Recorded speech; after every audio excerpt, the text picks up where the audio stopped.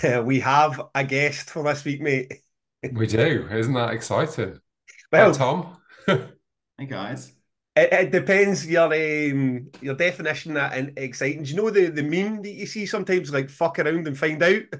I feel that we're just about to find out what happens when you bash an agent for too long. So how are we, Tom? I'm good. I'm kind of here to give the other side of the coin and maybe defend my people, I guess. Yes, yes. So to give you your proper introduction for we had a very very good Damnation Versus podcast together. So some listeners might know you from that episode. Those who don't, you're Tom Taaffe of the Wasserman Agency.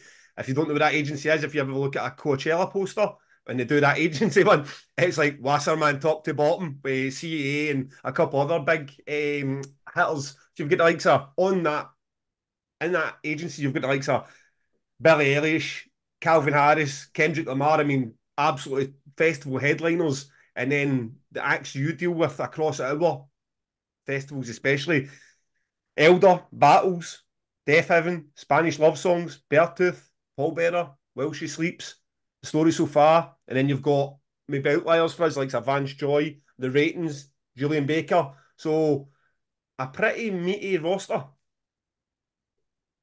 Yeah, I mean it's definitely unlikely to appear in a Coachella lineup for the most part anytime soon. But I think the we basically work under the umbrella, and I've always come up through the punk and hardcore scene, and for all my years as an agent, that's what I've worked in, and that's how I've met you guys. And the stuff I represent is stuff that I sign because I enjoy it, and it's not because it's all about the money. So a lot of my stuff, which I've had for 10 plus years, might never earn huge money, but it's stuff that I love, and I'll bother you guys senseless about booking it. Good, good. Have at it. So Well, I'm always up for it, Tom. As you know, I've had many, many, many of your bands over the years, haven't I? And hopefully we continue to do that. Because but you've actually taken on a bunch of bands recently, new bands that I've booked in the past and now are on your roster, like Battles and Deafheaven holding absence. So are you expanding the roster at the moment? Is that the plan? My personal roster, I mean, it does vary. It's kind of, it depends who the band is, first and foremost. Like, if a band comes along that's just incredible, you may not see money for it for 10 years, but if you just absolutely fall in love with it, you'll sign it. But for the most part, I don't tend to sign volume. So, the stuff I've got, if you go through my roster, I mean, a lot of that stuff's, I've been there for between 5 and 17 years. So it's kind of, once I'm in there, I try and stay in there for the long haul. But yeah, I mean, I'm open to options. It doesn't matter about commercial viability, record labels, anything. And the beauty of the world is now you could be from any country in the world. That's kind of half the appeal.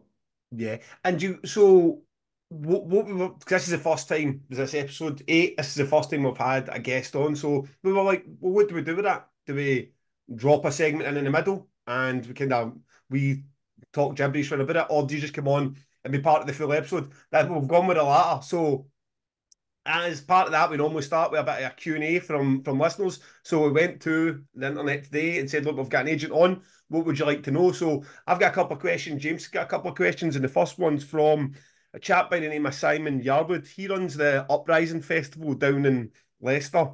And his first point was, Tom, speak to me. Give me some bands for next year. His question he followed up was, when he was listening to the Mogwai episode, James made the point of 10 years offers, and it transpired that it never got to the band, or at least that was a claim, it never got to the band. And his impression of what he'd been told is all offers get to the band, and he wanted to know what sort of autonomy you have as the agent. Is that true or not? Do all offers go to the band? Or do you have some level of protection to stop the nonsense getting to them? And does that differ band to band? It differs band to band, and to be fair, it does differ agent to agent. In my case, every offer will go to the band if they're self-managed. If they have a manager, it'll go to the manager. So I can't guarantee if it ever goes to the band themselves.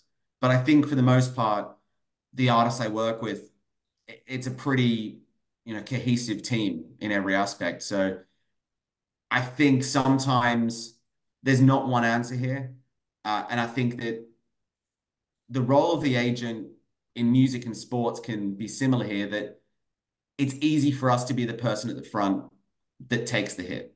And sometimes an artist might kind of say, like, I don't want to come across as a jerk. Can you just make this go away? So that does happen. But at the same time, offers all go to the artist. I mean, and it's one of those things in my case where it's difficult to go in and explain to every festival why their offer doesn't make sense.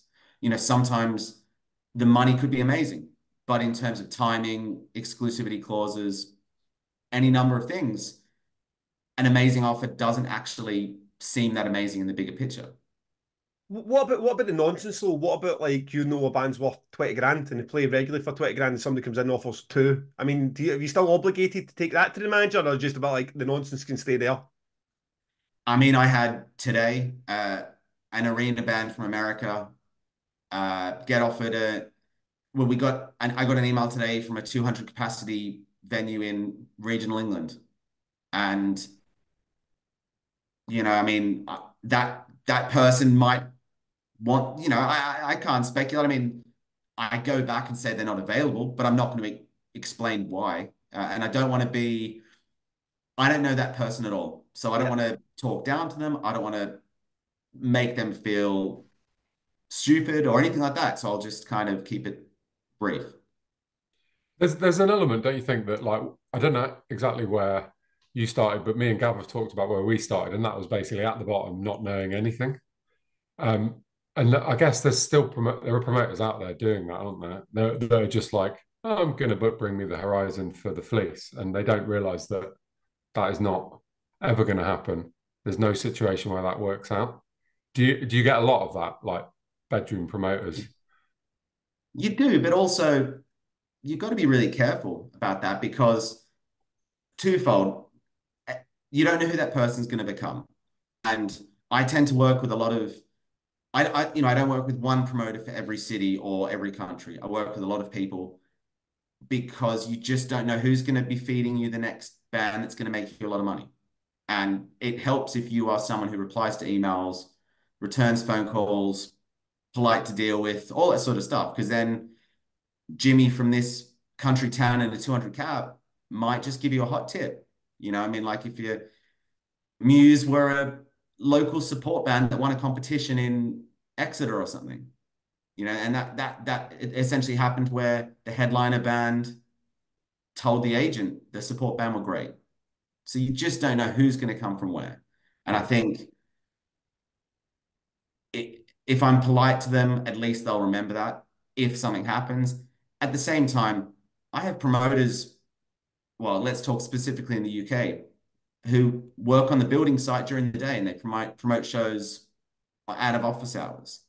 So if they're doing good work by me, then I'll always have their back, sort of thing. That's really true, because I remember some of the early dealings I had in 2005 and 2006 when I was still trying to feel my way about, and some of the condescending replies where I wasn't trying to put Iron Maiden and Jelly's Rock World, but some stuff that even when I look back now wasn't that unrealistic, but I just maybe went round about it the wrong way and had no reputation. And you get some people that came back and really never give you the time of day, and we're quite, as I say, condescending about it. And here I am, but it's this almost 20 years later, and it still sits with me, even when I deal with those agents now. It's not that I'm being petty about it, but it still sits with me like, you know what? It's amazing now when you need your band to play my 6,000 capacity main room and they do 60 tickets in a pub, how the tables have turned. And that is right. What a great way to tackle it. What a great way to tackle it. I mean, you could see, for example, like when we talk about bands for your various festivals, you might think the fee I'm quoting is bonkers, but at least I'll provide you with an argument of how I've got there. So if you're going to give me an argument back, you can at least attack what my points are. It's not just a case of 50 grand and you just think I'm an idiot. Yeah. And believe me, we are getting there to there. That James is going to ask you a question first for a listener before we get into the deal. Yeah, absolutely. Absolutely. I've got a question from Evan Prendergast, who says, what's the best way for a band to approach an agent or does the agent usually approach the bands? I think for the majority of bands I work with, it's either been I've approached them or it's been referral through promoters or other bands. In terms of bands kind of tell other friends they're happy with you and you get an introduction that way. Um, I think the and I know you touched on this in the last episode. I don't think that a festival or a support tour is going to make your band. Essentially, and from an agent's point of view, you have to, even if you're going out and selling 100 tickets in a 50-mile radius of your town, that is something. That's building something where people are paying to come see you. So it doesn't matter. You don't have to be London based. You just have to be doing something in your general area. And I think that's how, I do work with, Aberdeen to Torquay. I'll be hearing about a band doing the good business from promoters. And so I think that that's kind of, I feel it's a little bit more in your control as well. Yeah. And that's how we hear it from the tips for the most part in the rock and metal world. They're not coming from record labels. It's coming from people who are recommending like something's going on here. You want to get onto it. Yeah. Actually, I've got a band for you. I'm going to tell you about afterwards. Definitely, I got your recommendation. Is this what we're doing here? Have we got some bands to recommend? Brilliant! I'm getting in this as well. Amazing. I've got another question, which is quite a spiky one from a fellow friend of ours, Miles Jelfs, who you know, Tom. He said to caveat the question by saying, please make sure Tom knows I appreciate his loyalty. So this question isn't directed at you, but we'd like your or he'd like your thoughts on it. Ask Tom the real reason why national promoters get to steal bands from indie promoters who have, even though the indie promoter has a proven history for the act. So for those people at home, some people like me and Miles will be a promoter in just one city, Bristol.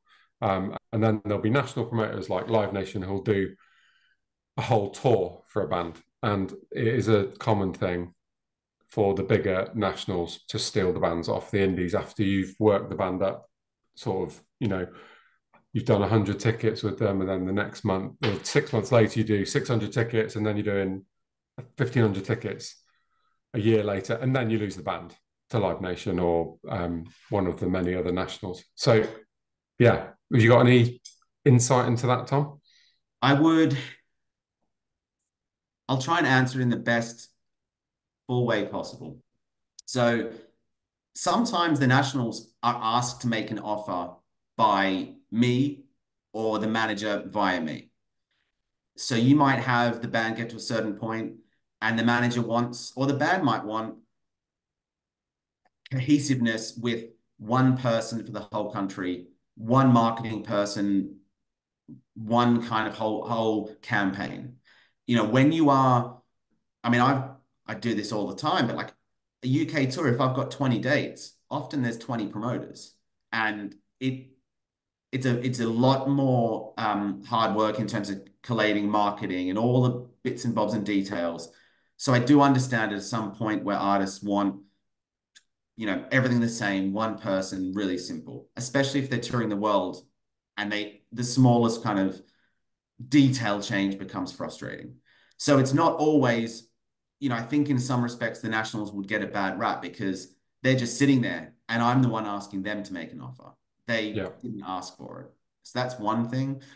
Often then other times it's a negotiation of, whether it be support opportunities, some of these national promoters don't own festivals. So it's not solely a festival discussion, but they can bring to the table larger support opportunities to get your band from the academies level into arenas as a support act.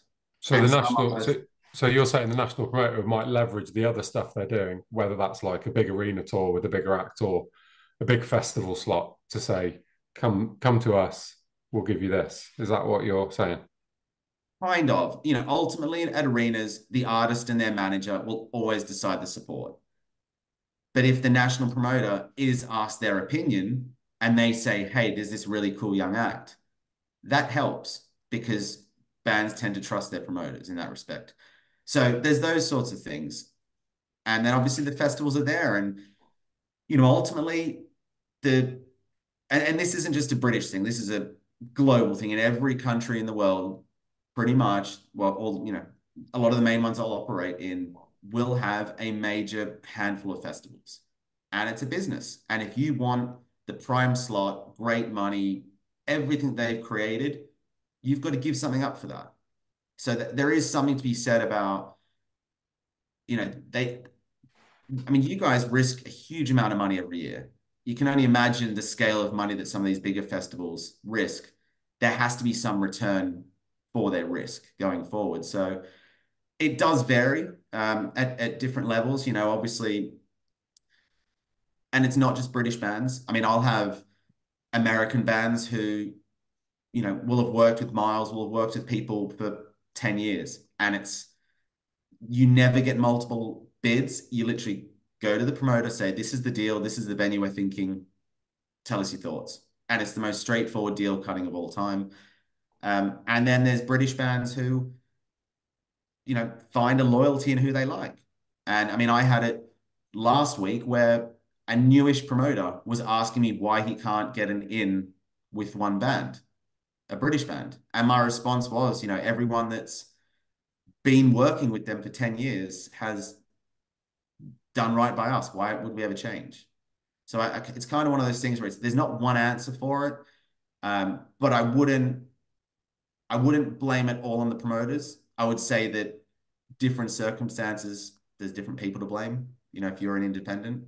And obviously that's the thing as well. Like you have, great example is, Slam Dunk Festival is an independent festival and they give an awful lot of my bands every year a chance. And they never make it a core term of the deal. But, the expectation is if we do a good job, you'll give us some cities on the next tour and going forward. And they've done the right thing and they've proven their worth. And yeah, and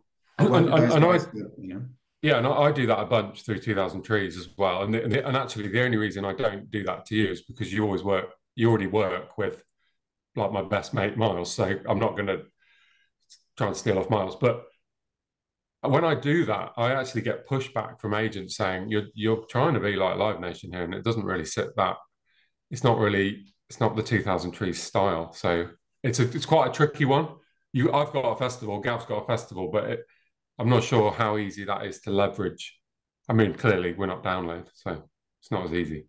But it's also relationships there, at different companies that, even the Live Nations of the world, like those guys started out as DIY promoters, risking their own money. And some of the people at that company, guys and girls, have supported me and my artists for when no one else would. Yeah. They've given me tips on artists when no one else did. Even last week, a sizable act was looking to change agents and I got recommended to them. So it does kind of, I think that sometimes, even if you said with Wasserman, I think sometimes you could, the big company sounds good, but the people there, at the end of the day, they're fans of this genre. And I think you mentioned it on the last episode, James, like it's a really stressful job. We're not saving lives, but within the context of what we're doing, it is quite stressful. And you're not doing it if you don't love the music. That's just fact at this point. Yeah. And does it ever get sinister though? Does it ever get to the point that in any territory where it's a bit like you don't play, if you don't give us the regional circuit, be it Germany, France, wherever, you're not playing whatever that country's big festival is. They basically just put it as plainly as that. It's like, we are strong arming you. It's as clear as that. And if you don't give us those dates from those independent promoters, you're not playing our prime event. It can be said, but it's never in a sinister way. And ultimately, the thing is, with the rock and metal and punk world across Europe, some of the best festivals to play are run by independents. So I don't think there's one big corporation that could, Hellfest is an independent bunch of people. You can't tell these people, they're not going to force an opinion on you, so to speak.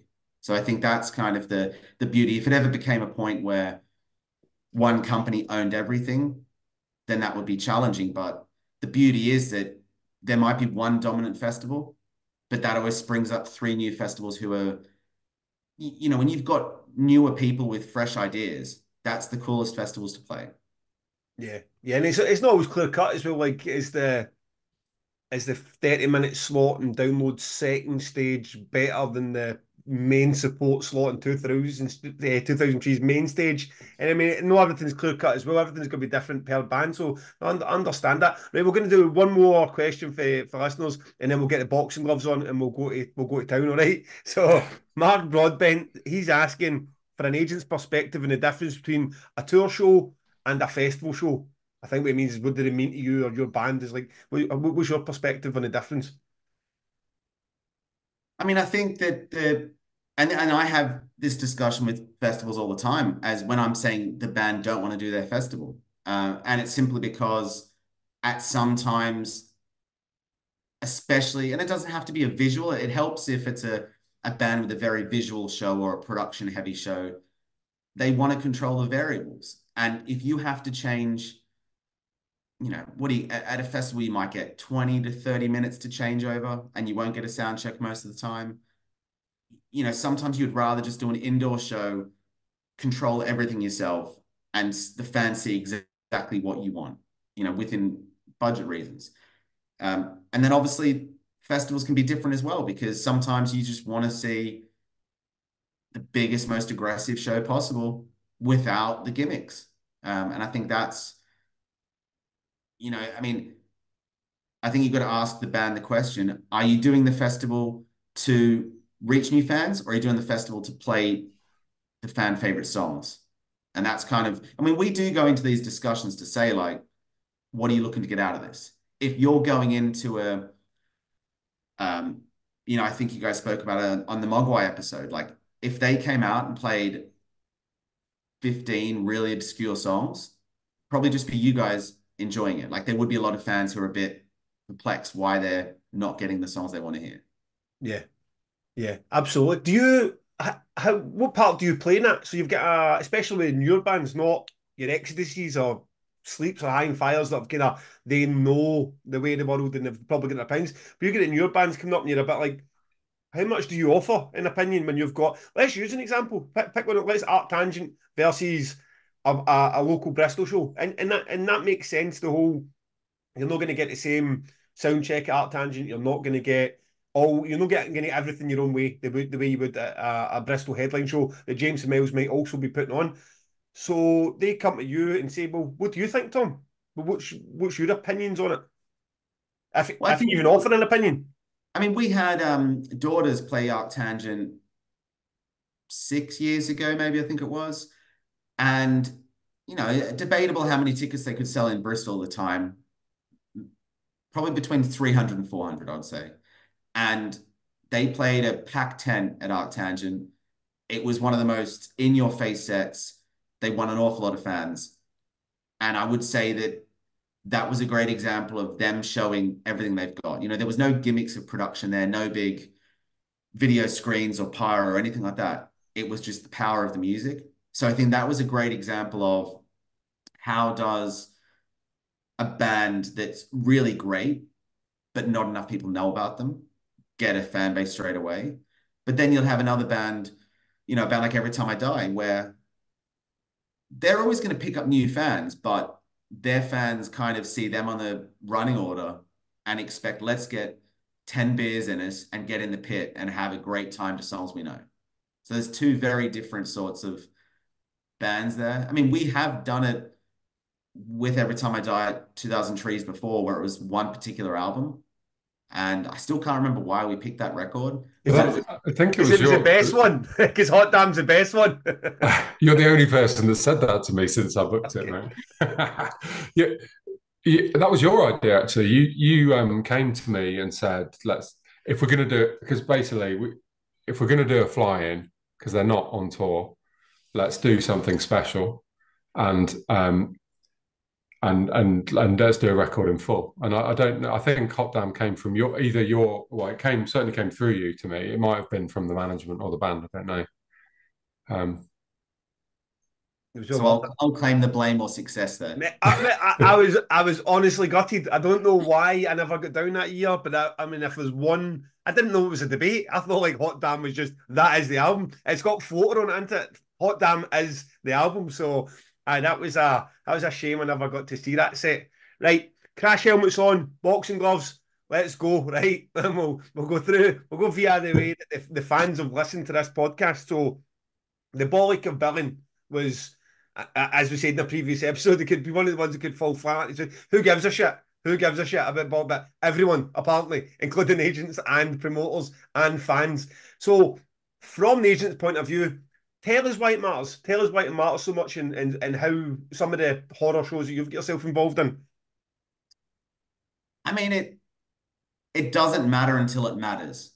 And that's my way of answering it without answering. In terms of it is, I don't think you'll speak to any agent who enjoys the billing. And every year with every festival, it's the most nonsense arguments. It's a complete waste of our time, all that sort of stuff. I think that why it matters, there's different ways, obviously. And when I said earlier, it doesn't matter till it matters.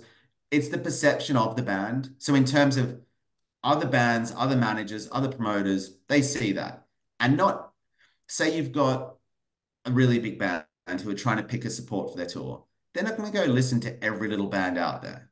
But certainly when they're backstage at festivals, flicking through the posters or walking around a festival, they're going to see the posters and who's high up. And when the discussion comes of who's the hot new thing coming through, if you're in size 8 font down the bottom, they're not going to notice that. So it's been used I've had discussions about supports and stuff where that sort of, the argument has come of that band looks like they're doing well, that band's doing well. And you may not have ticket figures to prove it. It's often, when we're negotiating, we often don't have the ticket figures to work with. We are going off what we can find out, social numbers, streaming numbers. We'll call around promoters and see what they have to say about a support to get their local read. What's big in France is not big in the UK, sort of thing. So you need to be careful.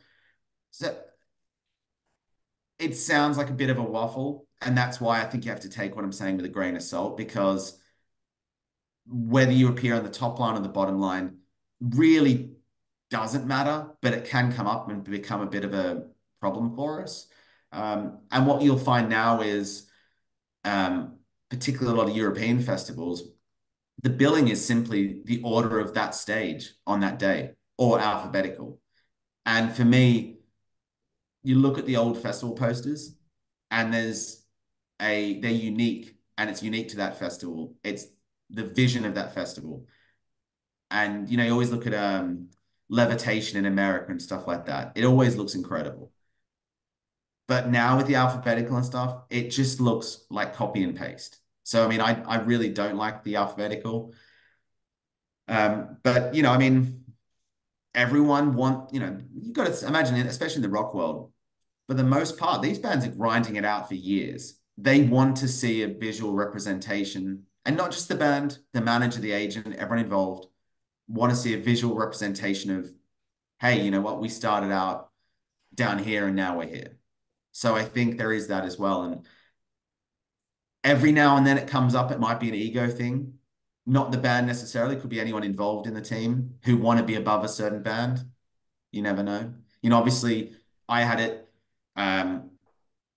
last year where the promoter of a festival called me up and said, this band want to be above your band, even though my band was worth double the tickets. And I called my band up and said, out of respect to their heritage and their name, I think you should just suck it up. And they did.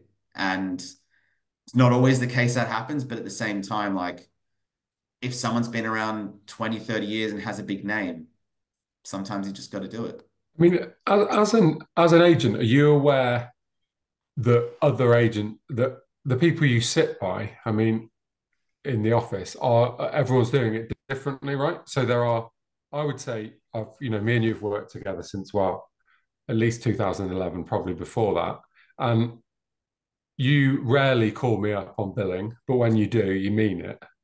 And I always do what you ask, because you're only coming once a year, or not even once a year. And we had one this year where you said to me, that band's too small, that needs to be bigger, and they are bigger on the poster now. But there are some agents that will come at you for every band, and it's an argument all the time. Do you see that some people are just not doing it the Tom Taaffe way? They're properly. Yeah, definitely. I mean, I've dropped clients because, and they're good earners and worth a lot of tickets and money and all that stuff. But every tour, every cycle, without becoming bigger, they wanted more money.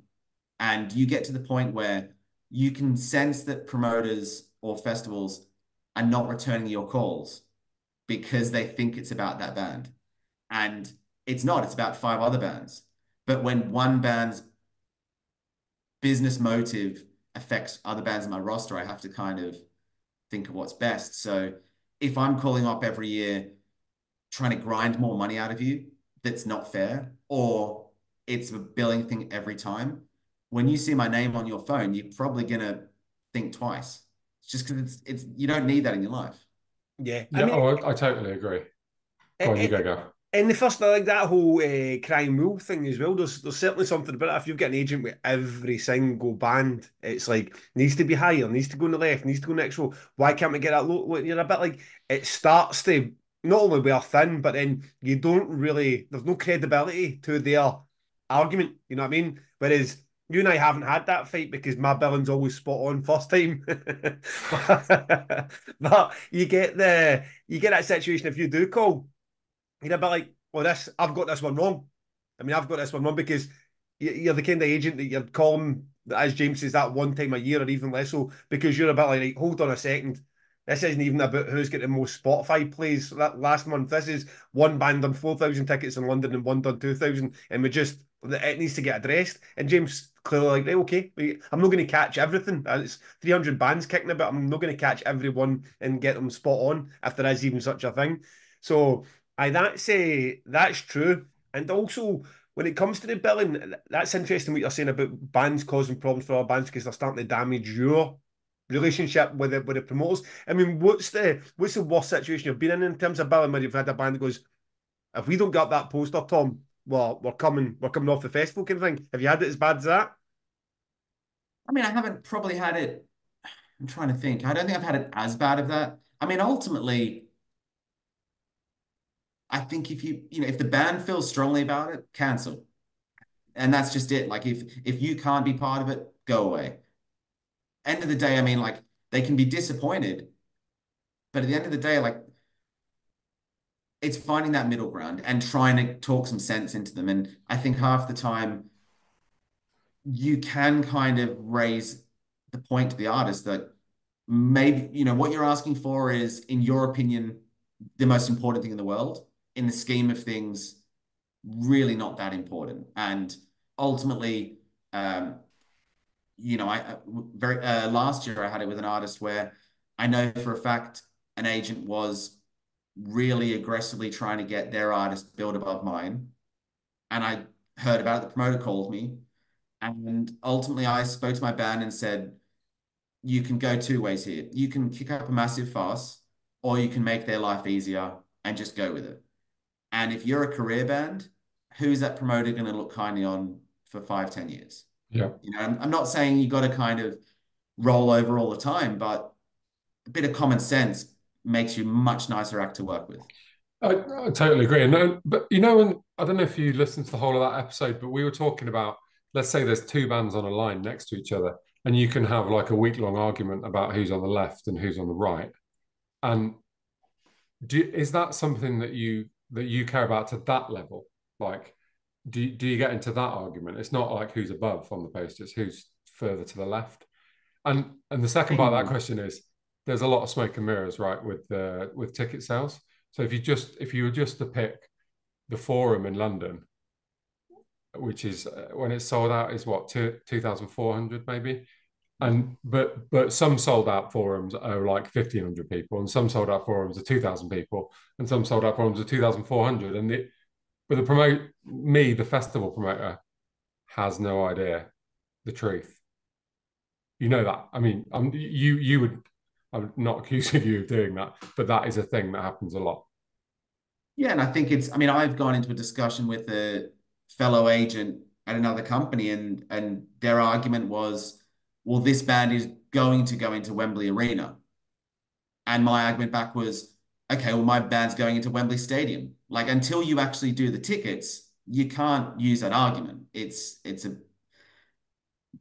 a bit of a nonsense thing. I think that festivals don't love it. Often I say to artists that if you don't love your position on the artwork, either post on your social media I think, the artist card, which is just your picture on the festival's template, or ultimately artists will have their own artwork with the full tour. As long as you're promoting the festival and that you're doing it to your fan base, you don't have to actively promote the full lineup. That's your decision. But ultimately, it can go all day. And I mean, some of these, I've had festivals, I don't think I've caused anyone to not announce, but I've heard of a lot of festivals who have, been postponing announcements because of bickering about billing. And I would much rather have the right slot on a festival. And, for example, is like, a lot of the European ones, they'll go right till 3, 4 a.m. in the morning. And they'll all tell me 2 a.m. is a great slot. And I don't buy it, because after a day of drinking in the sun, I do not want to be listening to music at 2 a.m. And I've been to these festivals at 2 a.m. and there's a good crowd there. But, give me a 10:30 p.m. act every day of the week. And if that affects slot on the bill or anything like that, so be it. Because are you doing it for the money or the billing or to grow the band? And you've got to prioritize it. Yeah, and so much like because the poster thing, no matter how often we talk about that is it's not a tangible part of the festival. I mean, ultimately, a lot of problems happen. Like the band's already agreed the slot. They know who they're above. They know what stage they're on. They know who they're above. They know who they're below. The problem comes when you've got a 3 day festival like James has, is they start arguing about where they're billed beside the person who's playing the same slot 2 days afterwards, which is ultimately that doesn't actually mean anything tangible because you're going to go to that festival and play the 5 p.m. slot on the main stage. Your argument now is the band that's playing Sunday at 5 p.m. in this main stage, which is no impacting you whatsoever, should be to the left or right. But it's I mean, we made the point when we had that episode, it seemed like something that wasn't really a thing 10 years ago, but it has got worse, definitely got worse from our side of it. And then it's went so far in one direction that so many of these events are now doing A to Z posters, which I said it doesn't really suit anybody. It's fantastic if you're A. Williams, but it's terrible if you're Zealand. You know what I mean? It's like it doesn't really make a lot of sense. You get the feeling that the bands and managers are seeing that now that Jesus, these A to Z posters are really crap, but then they realise the reason there is an A to Z poster because the promoter it just doesn't have the headspace now to argue with 100 bands about where they're going to be billed. Well, also, yeah, I mean, the bands recognize that. I think that from the promoter's point of view, having 100 bands at size 10 font in alphabetical order is not, when you've got millions of euros or pounds at risk, you've got to make some calls. So what you find now is there'll be different tiers of alphabetical. So you'll have something in size 20, something in size 15, because the top bands, why are you paying them top money? You expect them to shift the tickets. And, there is that argument of like, at some point, you need to get your money's worth. And I think if Johnny Pipsqueak band lower down the bill had a problem with that, you'd rather them just cancel the festival. Yeah, yeah. And it tackled tackle point two of the this boxing fight, the deal. So you've heard. Did you listen to the one we had about the dark arts of booking bands? Yeah, I mean, I would say when we're talking about fees, there's no set fee. Yeah, It's but an there is impossible no discussion. there's no set fee. Fair enough. Let's just say we accept that. But explain Well, explain why to start with, and then just talk us through the entire booking process from your side. That we've went on at what, an hour. We've talked about our side. That you tell us your side of the booking process and why it is the way that you guys do it.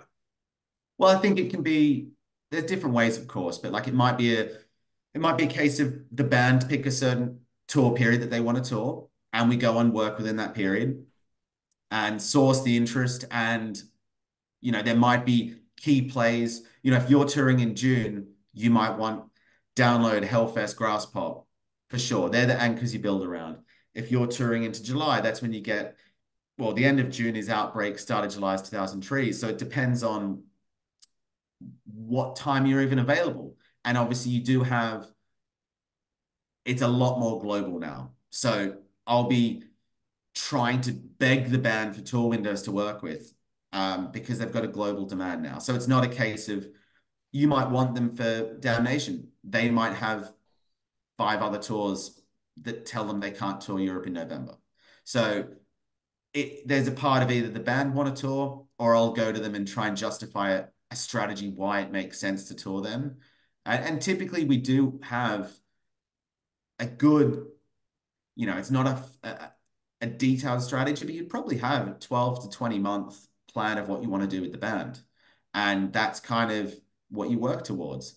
Then you'll also have, situations where the band aren't intending on touring, and you come to me and say, hey, we want them on Damnation, figure it out. And then suddenly I have to go book a tour around it for it to make sense. So it does kind of go both ways. I mean, obviously, the circumstances is why the fees may differ. For example, if Damnation's the reason the band are coming over, and I then need to go and book 10 small shows to help justify it, you'd expect in the discussion would be that Damnation's doing a lot of the heavy lifting on the money front.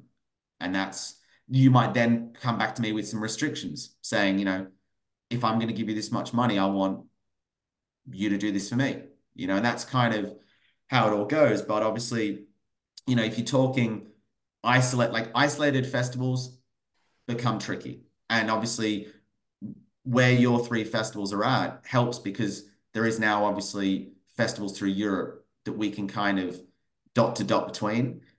There is a downside to that though, is that, when you've got, let's say in the October, November period, when you've got the best part of 20 bands all driving the same direction on the same days of the week, there's only so many cities in the south of France you can play on a Tuesday night. And everyone's cannibalizing each other's business. So that my discussion to the bands would be, play some smaller capacities for the smaller fees, but then the festivals have to pick up the slack on the money. And that's, again, it's not like we're not hiding that from the festivals. That would be a discussion I have with festivals. And you're one of those agents that some agents don't really like to talk about fly-ins. They just, I don't know why, they're just not that bothered about it. But we've done a number of things over the years where it's been like, you've been like, look, the act is not in, they're not in Europe. This is not happening unless we want to look at like flying them in for the weekend, and they'll fly in and out. And I think that's what we did with Every Time I Die. I'm pretty sure we did American football at Arctangent in 2016. Yeah. And this year we've done Spanish love songs. Is that and I feel like they're coming in just for that and going, or have I forgotten that and that's wrong? I think we started by getting. This is where we find out Tom's broken my exclusivity live on there. Hey, I've got written proof of this, man. No, I think basically what happened, we had an offer from you to do it, and then it was a case of, how do we make this work? We had a few European festivals come in, and it was like, okay, maybe we can piece something together. But keep in mind, the band has just done a headline tour through Jan, Feb. So a lot of the key cities we would play are gone.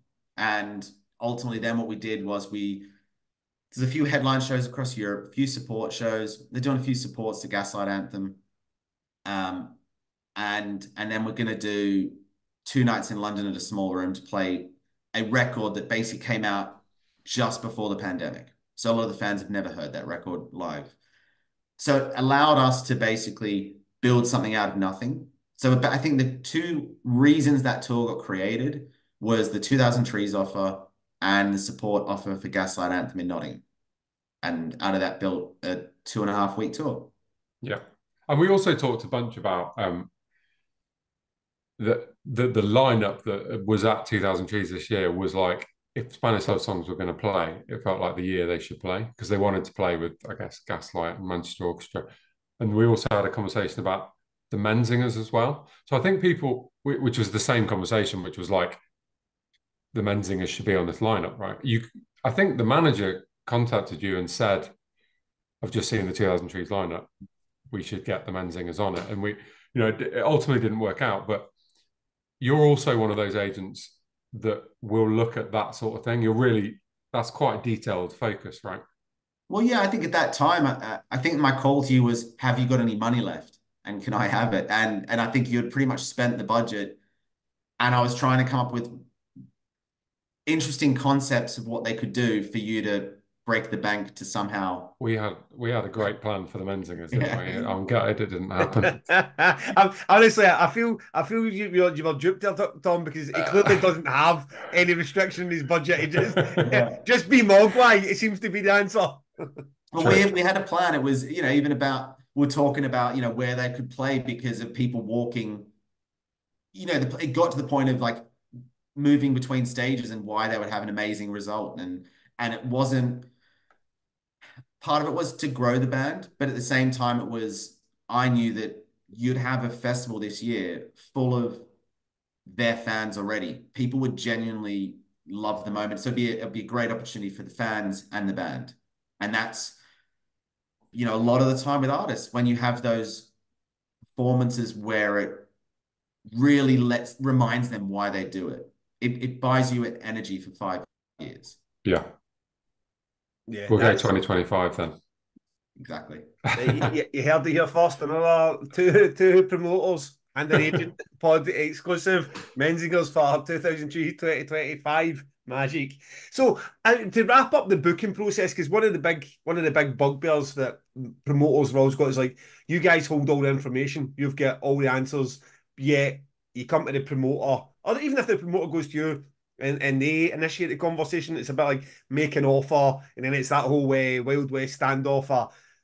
The promoter's not quite sure, are they going to lowball you, are they going to offend you in the band? Because you're quite a straight shooter, to be fair, pardon the pun, but you get people that are either very offended or the least act like they're offended, and that's, when you've done this for 20 years as well, that gets a bit tiring when you get somebody saying, are you stupid, this band's worth 4 times what you've offered. Like, I'm only guessing. I mean, I'm guessing, mate. So what's your thoughts on that? Why is it that you hold all the cards but we don't get to see them? Think some, potentially I thought it would be, maybe they're going to throw a crazy money offer out there. And it's that whole, you'll never know. But at the same time, I sat in front of a European promoter 3-4 weeks ago, and they asked me what I thought a band should get paid. And when I said a figure, I could see their, eyes sort of flicker a bit. They didn't know what planet I was on. And I kind of could read that body sign and explained why, when you, in this case, if you have to fly to the festival, often with the way that flights are, luggage is lost, you lose a travel day either side. So you lose days that the band can be working elsewhere. So there's things like that. I can explain why a fee, you're paying a premium and that sort of stuff. But also there's that point of, if I come in with a high fee to you, I'll be saying, I've heard the record, I know the plan, I think this is going to really take off. You don't need to book the band. And if you think my fee's insane, so be it. But it does happen where by the time it comes to show day, promoters actually say, I think I got a deal here. So it does go both ways. I think from my point of view, for the most part, I will come in with an expected fee and justify why.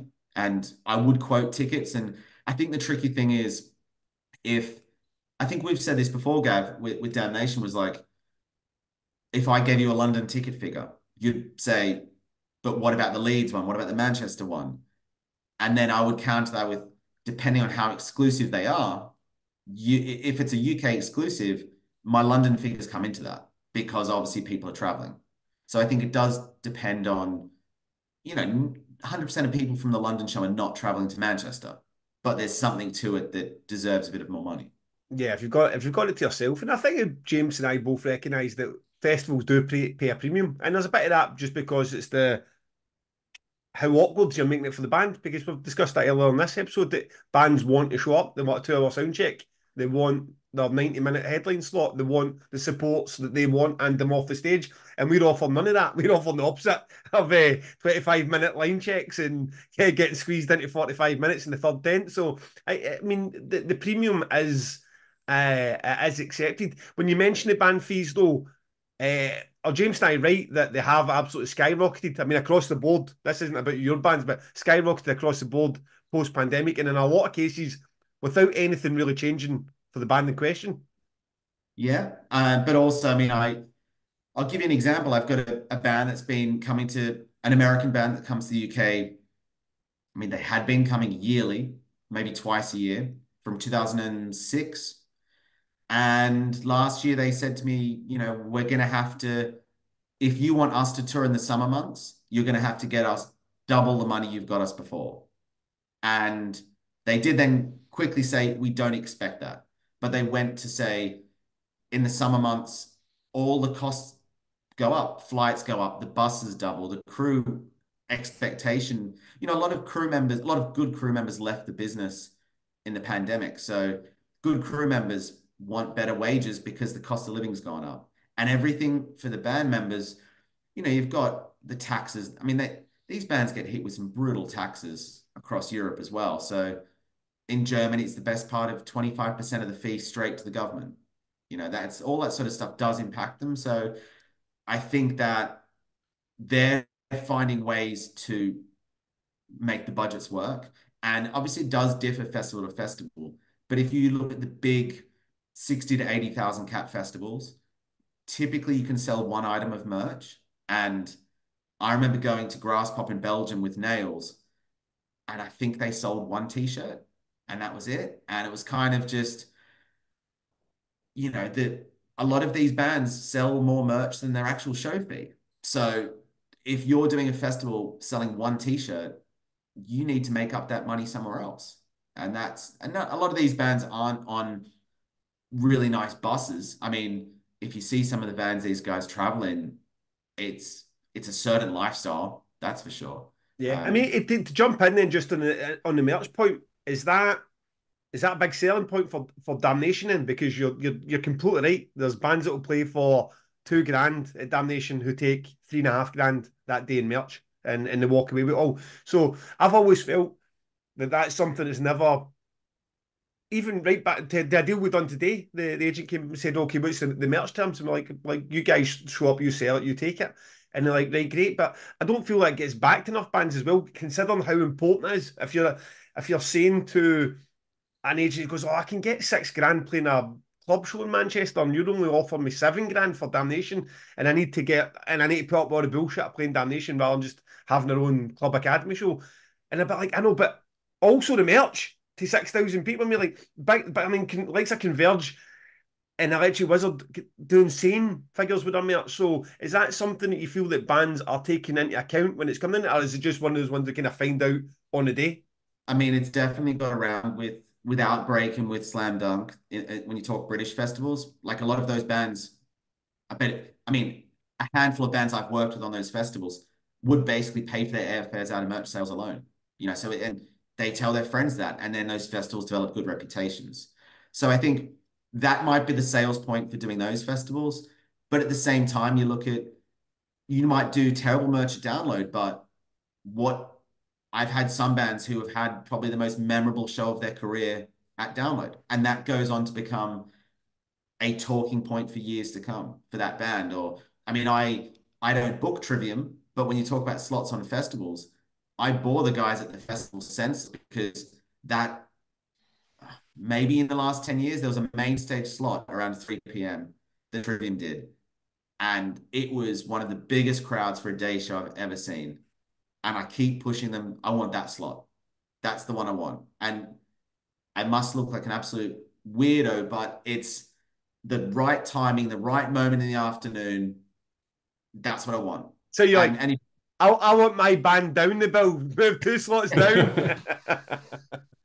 but obviously you got to kind of go into it of if we're, you know, who is going to a festival to buy 5 t-shirts? Probably not many people. You're going to pick your one or two, and you'll go from there. But I mean, I think that you've got to talk to these bands and managers about what are you trying to get out of this. But certainly, if you're a festival that's, typically the best merch selling festivals are the ones that are a bit more nichey. If it's just you know, Reading and Leeds, like that appeals to everyone in the world. So you might not sell much merch there because how many diehards for one particular genre are going? Yeah. I mean, one thing I wanted to kind of just slightly rewind a little bit on is, do you think, in one of our episodes, we kind of talked about the idea that agents have some responsibility not to rip off festivals or to increase fees to a level where we've got festivals going bust left, right, and centre, and no doubt we will talk about that on a future episode about why that is. Do you feel that an agent? Let's just talk about 2000 Trees and you. Do you feel that you've had tens of bookings over the years? Do you feel any responsibility to a festival like that you work with regularly, not to? I don't know. Is it? Can you rip off a festival, or if they're prepared to pay it, it's just fair game? I don't know. Do you see what I'm asking? Yeah, I mean, I think that the bookings are like, I guess the relationship builds over time. So you and I can have a discussion about why I think a band's worth something. You can counter that. We go back and forth, and we get to a point where we both go, I'll live with that, right? But that's built over time, and I know you take care of the bands, and you're not walking away thinking he really stung me there. Obviously, at some point, you've got to work with someone for the first time, and I've had, I think it was last summer, a promoter in Spain who I've worked with for a long time, but he offered double what the band were worth for a club show in the summer. And I don't know if it was out of loyalty to me or something else. And I had to go back and say, like, listen, on a Monday night, you're going to lose a lot of money if this is the offer. Like, go away and think about it. Because I basically go and say, this is going to do 200 tickets. Why don't you do an offer based on 200 tickets? And it's just Amazing. because I tell you why, I don't want headaches. And I know that's not going to sell. So I'm creating a headache for myself down the track. And that's what, like, we had it as a company a few weeks ago where a promoter wanted to put an artist into a insanely big venue. And the agents had to tell the promoter that's bonkers and to, go into something 30% the size, because that's where we're trying to avoid, ultimately, if we confirm it with the artist, they want to get paid. And it becomes a headache for us when the promoter doesn't want to pay or anything like that. So I think that where you get stuck is the reunion business. And I mean, I've had that over the years where a band reunites, they're not even a headliner, but the festival gets caught up in the name and they'll pay a fortune for it.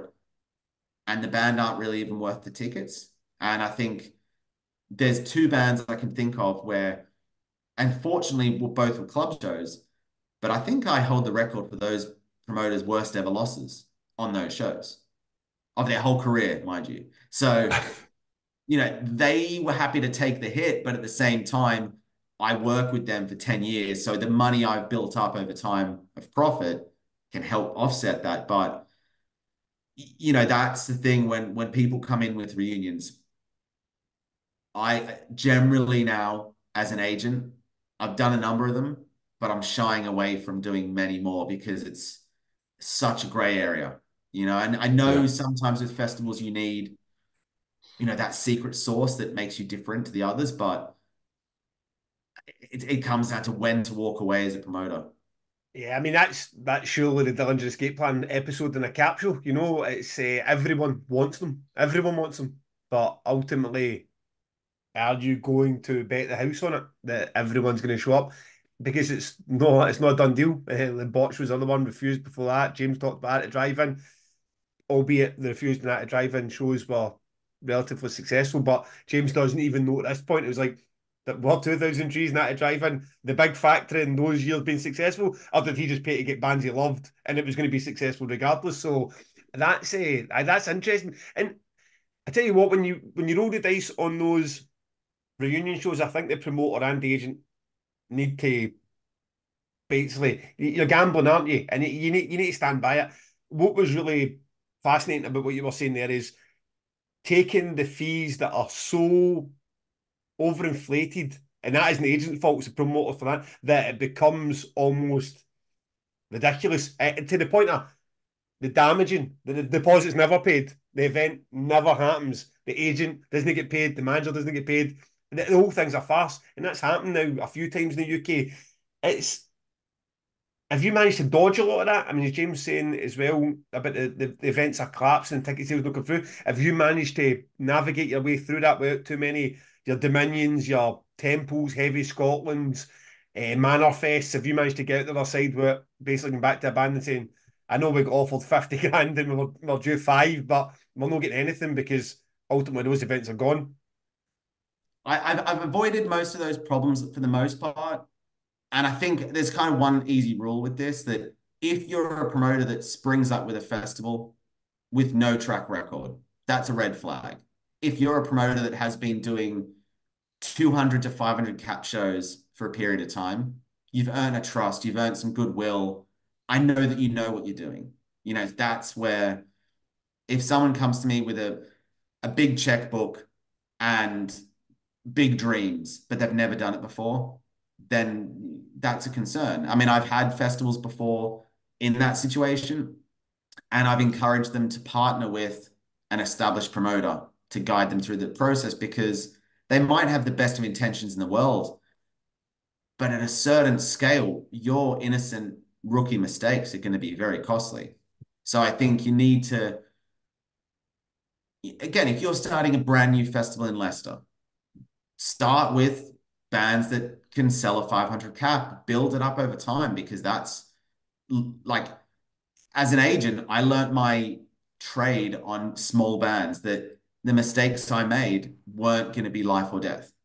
And I think I mean, I was a promoter many moons ago, and it's a difficult game. You know, I made a lot of money, and then I believed the British rock press and paid way too much for a band, and I lost all my profit. But you know, the most important thing was the day after the tour finished, I paid the band their full fee and licked my wounds and vowed that I'll never be a promoter again. Why didn't we lick our wounds, James? Yeah, we're not. Well, we're getting there, mate. I think. I mean, how do you see the market, Tom? Like I don't know, the touring market and the festival market in the UK. Do you obviously we're a few years post COVID now. You and I talked a bunch privately during COVID about how hard it was going to be to come back. But do you think we're in a? Do you feel bullish, or do you feel nervous, or where are we? Do you think in the UK? I I'm optimistic about it all. I think that and I think as a global thing, to be honest, there is so many ways to spend your money. And I'm not suggesting that tickets for club shows and that are cheap, but comparing to other social activities, they're cheaper than they probably should be. But that's fine. I think that when people suggest that the music industry is booming, it's probably using figures like, you should probably discount Taylor Swift and Ed Sheeran, because I think if you follow Music Venues Trust, there was some stat about, I'm going to completely go off, get the wrong figure here, but it's on their social media. I think something like 20 venues in Scotland alone closed down last year that do music. And it's through lack of support from, I mean, we don't even need to get into the lack of government support, but, you know, in terms of the scene itself and people going out. And I think that specific to the pandemic question, I think that people's habits have changed a little bit. And certainly, you know, early 2000s, you'd be going out 4 nights a week and you'd pay your £5 to £7 just to, you might not even know the band's playing, but it was such a nominal figure to give away to drink and listen to music in a bar that you probably, a rock bar, you're going to like generally what they've got. So for me, a lot of what I tell my artists comes down to value for money. The days of, I mean, I never really liked it, but the days of having a big headliner with a really terrible local support, that's probably gone. I think I really try and focus on people need to look at your lineup and go, okay, for my limited funds, that's where I'm spending my money. And that's kind of where, if you go back 10, 15 years, I could bring an American band through the year 3 times a year.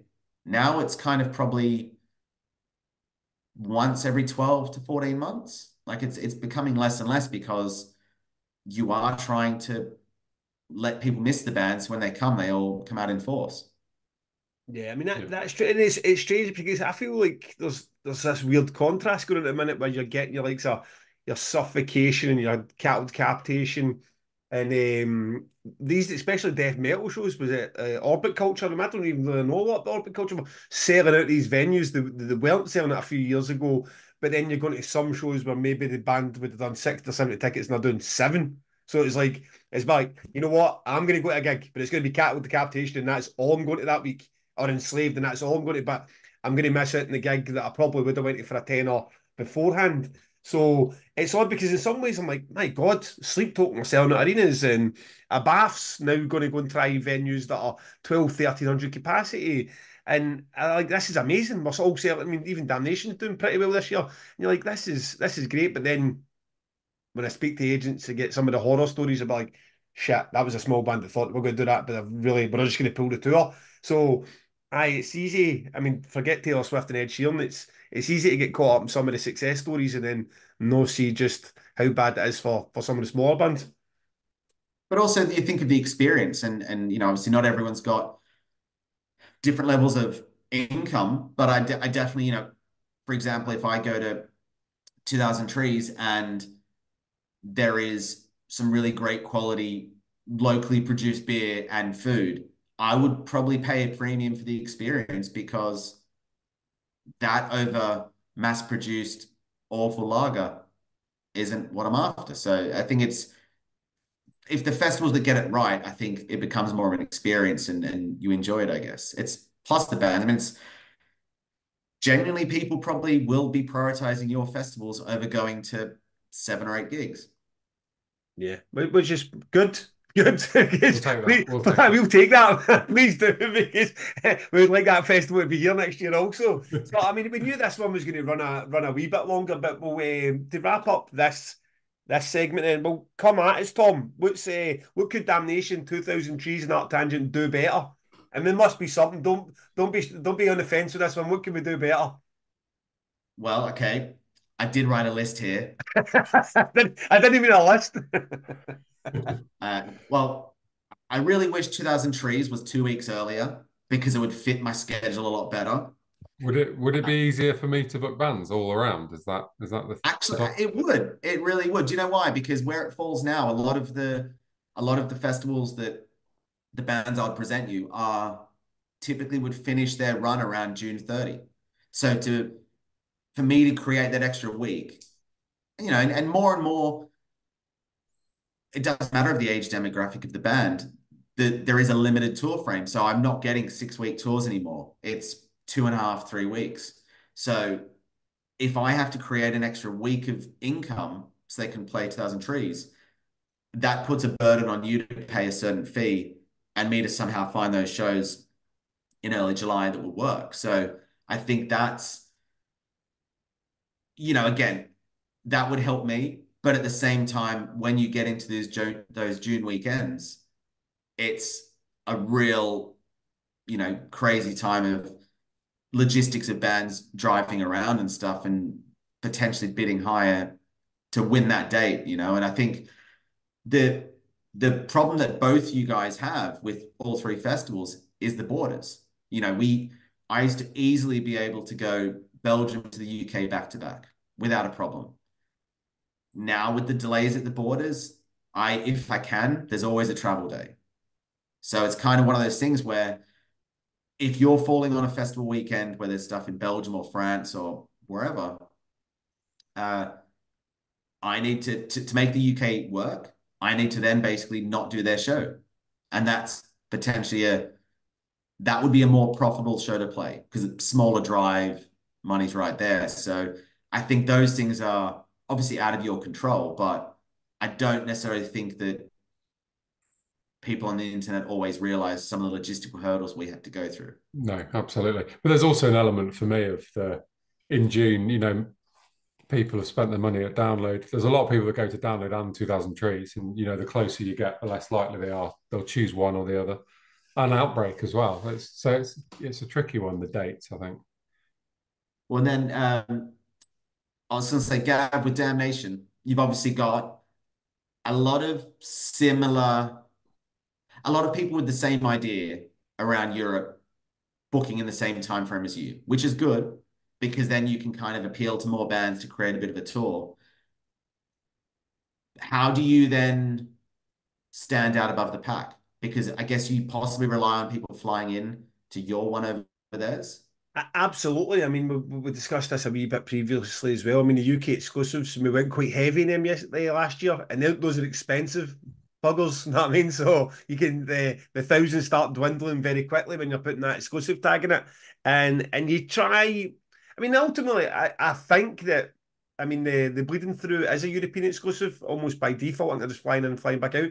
I don't know what the situation is with Nails, possibly a European exclusive. We've done those album sets last year. We like Siren Slaves and your Leprous and Catatonas that were all, well, some of them were world exclusive. You know what I mean? It was like the only place. So there is a desperation there to try, because I said that to James Rill. These bands that we are booking are not playing even 3,000 capacity rooms and selling them out. So it put them in a 6,000 capacity arena. You need every one of them to be playing their part. You need them all to be trying to do that. So yeah, I mean, but then it's the balance of, let's go to every band that's on the bill and say, well, you can be a European exclusive. Like, aye, great, we will, but we play for 500, but now we want 10 grand. You know what I mean? Because that's what it's going to take if you're going to rule out the rest of Europe. So it's a balancing act, and you can get some years we've kind of managed to fill the place without really drilling down on that. And some years last year, for example, we didn't, and it didn't do so well. So still try to figure that out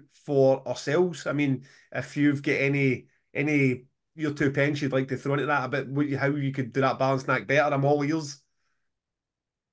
I think also that the trick thing, I mean, we have with the Menzingers, like the record, well, one of their records I love the most is one of the early records. And if I've ever brought up, why don't you play that in full? The response is, you and three people are going to like it. So I think that it's the tricky thing with records in full because it's a good point of difference, and it plays into what I said about reunions in general. Like it gives you something fresh for your lineup each year. But then I would just, yeah, it's a risk, isn't it? I think that's the thing. I was going to say then, so with how much thought do you guys put into things like food and beer, or are you selling it off to companies to handle it for you? No, it's so we do sell off our beer rights, but me and my brother spent a whole day a few weeks ago touring the breweries of Bristol. Like Bristol's got so many amazing breweries, and we literally went and tasted the beer and picked the one that we liked the most. So there is a money bit to it, but it's about quality for the customer.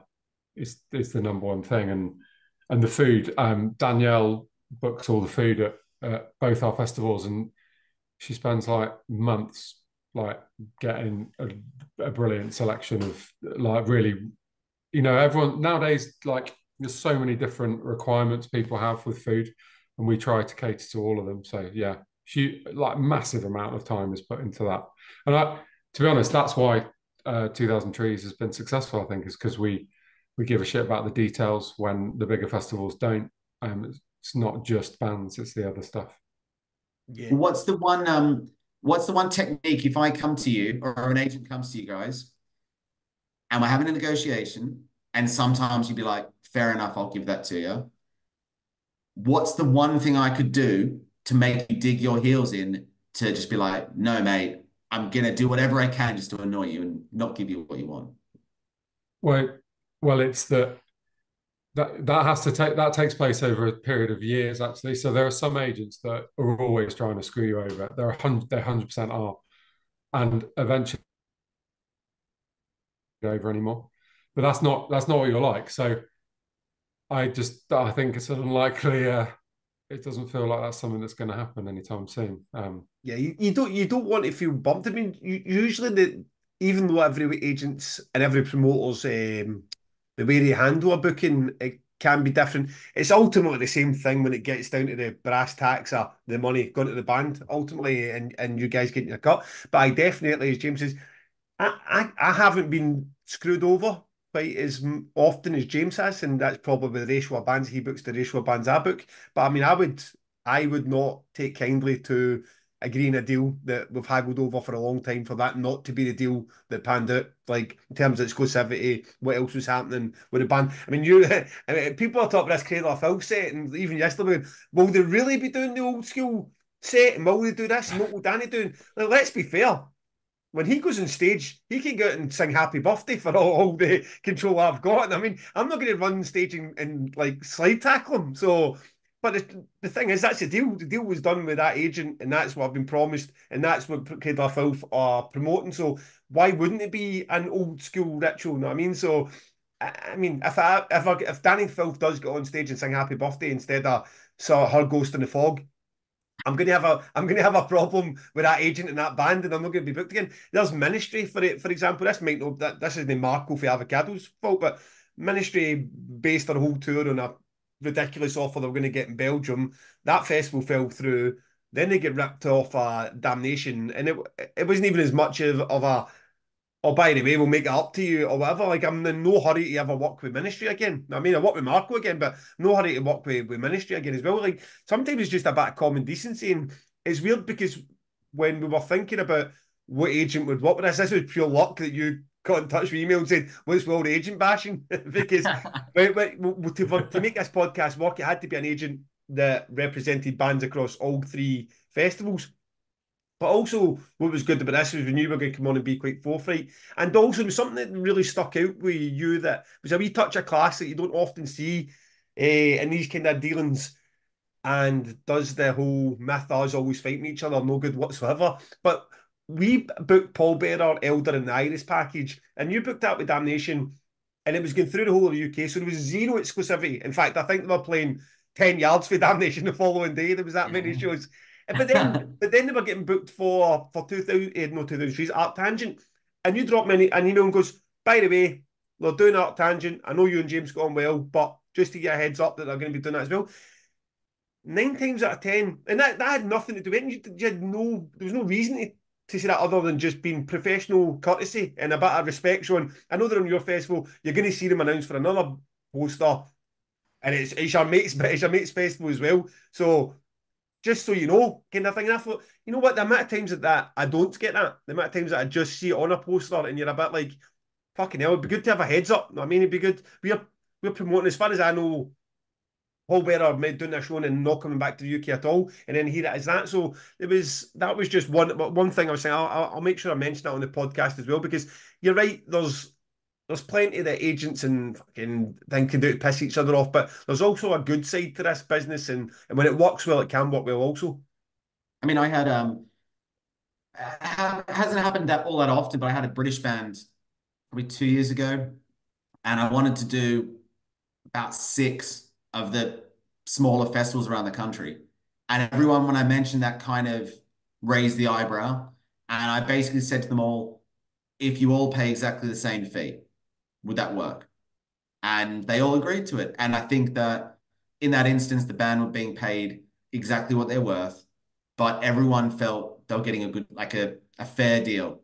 If it comes out that you're paying 10 grand more than someone else, like people do talk. And I think that's where, and again, like I get asked sometimes by bands and managers, which I think you've spoken about before, to, say we've got the offer and you get said, hey, like, just ask the promoter if they'll offer another 4 grand so we can confirm. And you'll do it, because you've been asked to do it, but you kind of have to laugh at the whole concept of that. Yeah.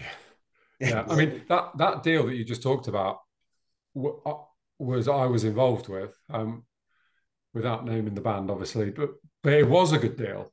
And because actually sometimes as a festival, you would rather pay less and have less exclusivity. You don't, if you're me and you've got 150 bands at 2000 Trees and 150 at Arctangent, you don't want exclusivity everywhere, and because you can't afford it, basically.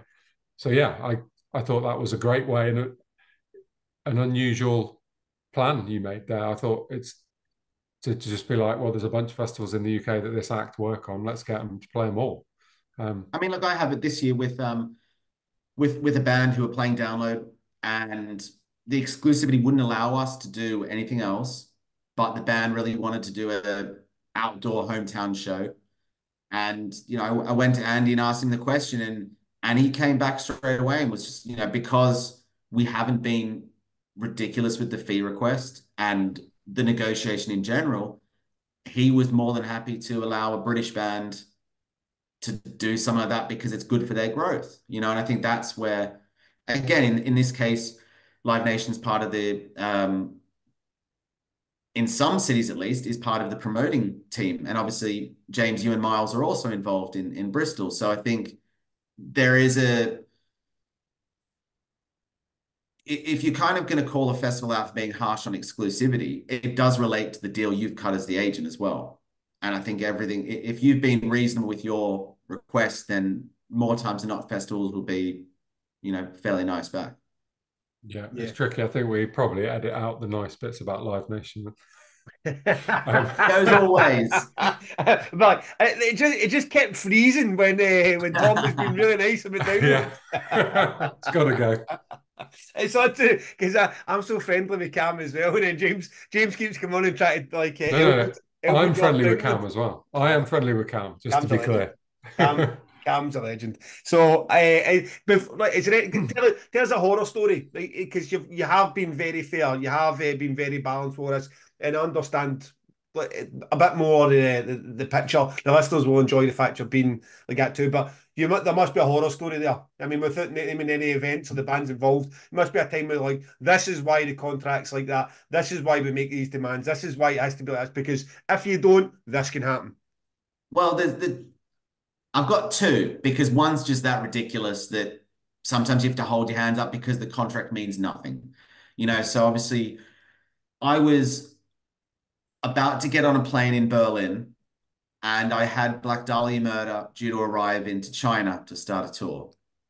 And the promoter had been okay, but we got a deposit, but not the whole amount.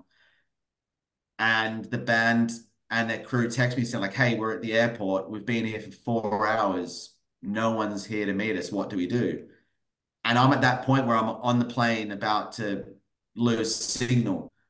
And you kind of have to just throw your hands up in the air and hope that it figures itself out. But someone did turn up at the airport. I think in total it was 6 hours late, and they blamed bad traffic. Right. So, okay. It was and then the other with festivals, there is that point where you will have and this comes down to experience. You'll have bands who turn up and you'll get the call and say like the stage is really not fit for purpose in terms of whatever it's made out of, or the health and safety of it all. And you have to say to the band, like, you're contractually protected here, that if it doesn't meet certain safety standards, you don't have to go on that stage. And I think that's really important, that we would hold the promoter to those standards, because I wouldn't want something happening on me telling a band to do something, and the contract's there to protect us in that instance. But I think for the most part, I think, James, you mentioned this the other week, and a lot of the big promoters and festivals, there is a festival body around Europe who represents maybe 70 plus festivals, and they're all independent festivals, mind you, and they have an agreed terms and conditions that they send out, basically. So they at least work together, and everyone, as in the agencies, have agreed to those terms. So I think there is a sense of fairness in return, but ultimately if I'm ever to use the terms in a contract, you can read through a 5-page contract and there's maybe 5 lines that really matter. But those other things are there if I need them. It's Yeah. just, I mean, the billing, if someone puts like 100% billing or anything in the thing, most promoters, if they ever return the contract, scribble that out straight away. There's those things where you do every now and then get a promoter just looking to wind you up and just send back a contract with a million markups. And presumably it's the case that there is not enough time at any given booking agency to chase all the contracts. So they're sent out and then you never really know who got round to signing them, presumably. Well, it's on a trust basis as well. Like if I don't know the promoter, I'll want the money up front. But at the same time, if you're someone that I've worked with for years, and I do understand that's frustrating for young promoters and festivals that they might feel they'll get a fair go.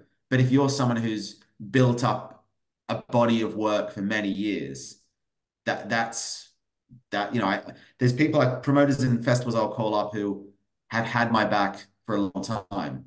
Or if I've got a problem, they'll solve it, or vice versa. There are those sorts of things. So, I mean, look, we've had it where festivals have been losing a chunk of money and they'll call up and say, like, is there anything we can do here? Like, how can we, you know, they're not going to ask me to do something against the band's wishes, but I'll certainly get creative and do what I can to help them out. Yeah, I suppose you can always come down to, look, this is financially to the point that we could have to pull the plug here. And well, you guys have already 10, 15, 20 bands are already due to come into Berlin. And if we can't get creative with some of it, on everyone's blessing, I mean, no try to take money out of an agent or a manager of a band's pocket, but ultimately, if there's no show, who does that suit? You know what I mean? So, we're wrapping this up with two final things. Firstly, I want to know personally, are the Reytons suitable to headline 2000 Trees? I feel that they are. Am I the only person in this conversation that thinks that? You know what? The manager sent me a text message about 2 weeks ago and said, could you ever see us on this festival? What did you say? And No. I responded, I think you're crazy. So maybe now he might hear about this and think that I'm the crazy one and we should do a deal. I mean, Did I know James Manno getting the right feel no, for? you haven't. Listen, mate, you need to come to 2000 Trees this year because you sent me a load of bands the other day, and I was like, none of these are suitable. They're I all don't. suitable. You've They're not all got suitable. the. Basically, would they be? Would the Radio One Rock Show play them? Would Kerrang or Rock Sound magazine feature them? If the answer is no, they're probably not a 2000 Trees band. I mean, it's Manchester Orchestra have never been in Kerrang. Have yeah, they never. have. They have. They have. You're at it. Manchester Millions of Orchestra have times. been in Kerrang. Of course they have. So listen, when you're at 2000 Trees 2025, 2026, and you're watching the ratings, this is where the scene. And I'll talk about some of these bands, right? Because I want to hear this in the comments, right? About how right I am. The Streets, Massive Attack. Who else did we say that was in there? These bands are Mate, fantastic. you need to fucking come down to the festival. The streets are not suitable for 2000 trees, to be clear. Tom, I try my best for this guy. I try my best. Yeah, you can't, you're just trying to freshen up his festival. Try to freshen up. I mean, you're Well, mad. we'll have a beer, the three of us, because I'm assuming on the Thursday night of 2000 trees, Tom, you'll be there with Better Lovers, and Gav has promised to come down. So, yeah. I'm gonna see. We're gonna freshen this lineup up. Okay, right, fair enough. If he's not gonna take the ratings, I mean, listen, 2000 Trees fans, I want to see in the comments. The ratings would be fantastic. You can't dislike the ratings. What a fucking fantastic live band, also. And Sleep, Tom. There is no doubt that James is going to offer you more money than I'm going to offer you, right? So is this going to come down to purely the time, the schedule when they can land in the UK, if they ever do land in the UK again? Am I losing this arm wrestle with a big man? I think as much as I'd love to say there's a big strategy involved, I think it'll come down to timing of when and if they want to work and how it fits. You know, you think when you get it's not their primary source of income or their driver anymore. It's when they want to be creative, and that's what it'll come down to. So ultimately, one of you might have a lucky day and the other one will be pissed off. James, will we still be Well, friends? it's actually more fun if they play Damnation for me, because then I can just go and have a nice time and I was going not to worry say, about it. are we still going to be friends, James, if they end up playing Damnation? Yeah, no, we're absolutely fine. Just to be clear, Tom, I'm ready to make an offer probably tomorrow. So, Just to be clear, Tom, I am not competing with James's offers. I mean, I'll tell you what, all I can guarantee is the offer will get to the band. Yeah. Great. Okay. Fantastic. Right, before we go into picking our records, a quick shout out to our good friend Lou of Lou's Brews. Tom, do you like a hot sauce? Do you like a hot sauce? Yeah, man. Up for a bit of Mexican. Right. Well, I don't. I'm sure he might have a Mexican styled on there. His sauces, as James called them, absolute banging. Still running with the Pod 15 to get 15% off all orders. That's not now just for fresh orders or new orders. So get yourselves involved with that. While you're at it, if you've got any spare change, get yourself at damnationclothing.com. Get yourself some nice t-shirts like the one I'm wearing here. It'd be fantastic. I'd appreciate it. Me and James make no money for this podcast, so I'd like to at least make some money from it. And that would be deeply appreciated. Like, subscribe. Lou's asked me to actually go and hit up his accounts as well, Instagram, Facebook. Give that guy a like and buy some of his sauces. Now, on the record, Tom, you're the guest honour. Get started with what you're recommending for the people. I mean, not one song, but the first and only Better Lovers EP. I mean, the record is in the works, but I mean, yeah, that EP. I mean, I know they come from a pedigree of people that have done amazing work, but I think their first UK shows were just insanity, and that they are one of the tightest bands I've ever seen. So I think the songs are great. I think that EP is, if you haven't listened to it already, you have to give it a chance. It's just incredible. And for those who don't know the background of Better Lovers, which band was that? So we've got three members that were in Every Time I Die, one member that was in Dillinger, and Will Putney is a very successful producer and in Fit for an Autopsy. Very good. And where would they be able to see such a band? 2000 Trees. Well, I mean, we've done a lovely bit of, I have, my business partners don't know this actually, but I've done a lovely little double bit of business where Better Lovers are playing at 2000 Trees on the Thursday, and on the Wednesday night, which clashes with 2000 Trees, I've got them in Bristol. So I am in a field while Miles is working in Bristol. Lovely. I mean, it's like a double earner. And then we all get This was my way around your exclusivity clause. You Yeah. promote the it is the best way to get around the exclusivity. It's not exclusive if you also put them on yourself, James. Yeah. James, what have you got for us? Well, I've got two festivals, so I'm going to choose one band for each festival. Sorry to be annoying. So if you're an Arctangent goer, I would recommend, if you haven't already checked out Elder, the album I'm going to recommend is called Reflections of a Floating World, and it's from 2017. And I love this album so much. 10 out of 10 album. For fans of, like, if you're Crack the Sky era Mastodon fan, then this album is the album for you. One of Tom's bands, Elder, absolutely amazing. And if you're more of a 2000 Trees goer, Spanish love songs. So this Spanish love songs do not play the sort of music that I actually would normally listen to, but I absolutely love Spanish love songs. I think they're fucking amazing. And they're not the most recent album. The one before Brave Face, it's called Brave Faces Everyone, is, again, it's 10 out of 10 album. It's every single song is an absolute rager. Gav, you should check them out. It's quite a weird sell because they're writing bangers, but it's very, very lyrically very, very sort of down and sad and depressing, but the songs are like uplifting. So it's just this weird mix.